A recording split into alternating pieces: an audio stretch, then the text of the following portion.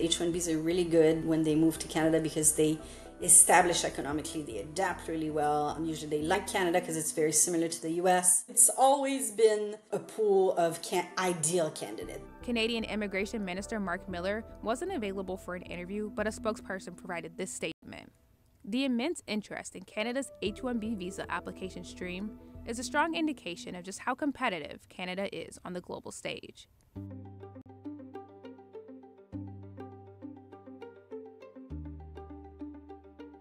By 2030, the number of STEM jobs in the U.S. is projected to grow by 10.5% to 11.3 million. But in 2019, only 14% of U.S. STEM students worked in STEM post-grad.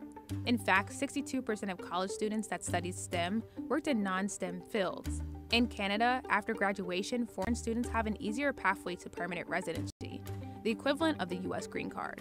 In Canada, most of our work permits or study permit, there is a direct facilitated pathway to permanent residence. It's fairly new. Our retention is very important because statistics show that people who studied here or worked here are the best at establishing economically and contributing. Harkunor Koshar is a tech worker who came to Canada on a student visa from India.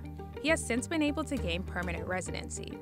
I didn't want to go to a country where I feel like I would always be a foreign resident for a long time if I ended up working there. And to me, Canada felt like a much safer option. I graduated in 2021, and within a 1.5 year, I already have my permanent residence.